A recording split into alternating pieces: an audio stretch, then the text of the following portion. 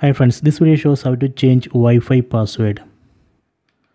First let me go to settings, select settings, then select network and internet. Then select the Wi-Fi network for which you have to change the password. So I want to change the Wi-Fi password of this Wi-Fi network. Let me select it. Then go down and select forget network. Select it.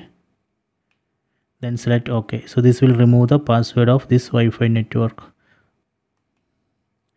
Okay, done. Then go back.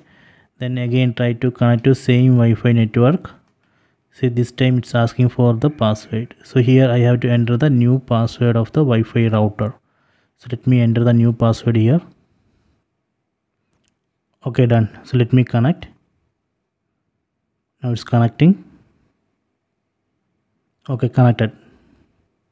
So this way we can change the Wi-Fi password and connect to Wi-Fi router with a new password. So please check it.